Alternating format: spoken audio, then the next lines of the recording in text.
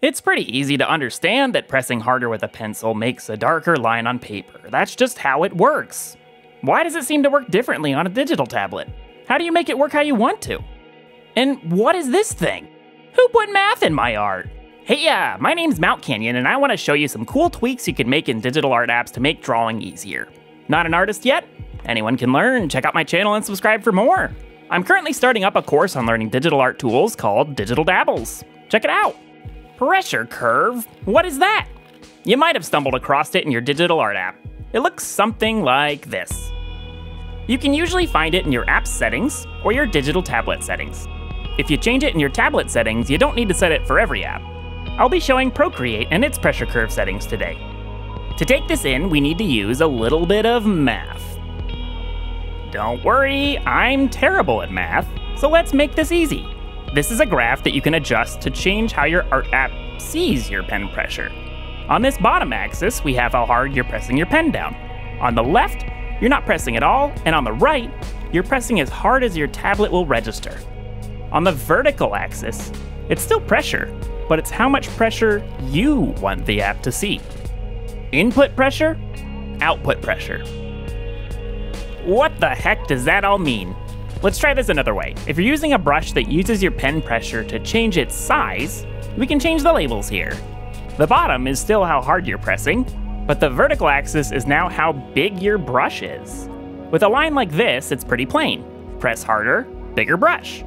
You can also swap out size for opacity, flow, or any combination. Check out this video to see more.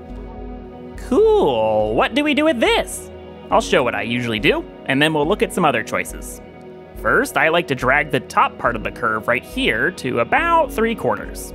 This means that I only have to press down 75% to have my app use the biggest size of my brush.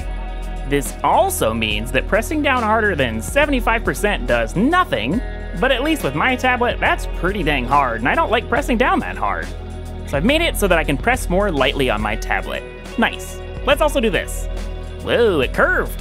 That's right, this doesn't have to be a single straight line. What does this mean?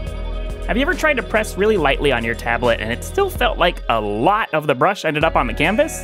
That's what this is for. This makes it so that those light brush strokes need a little more pressing to really fade in. And I find that it helps with sketches or lightly shading. It gives you more breathing room. That's actually all I do. 2 things, easy to set. If that clicks for you, try it out too. I've seen a lot of folks use a curve like this one, but your tablet might be different and how you like to draw might be different.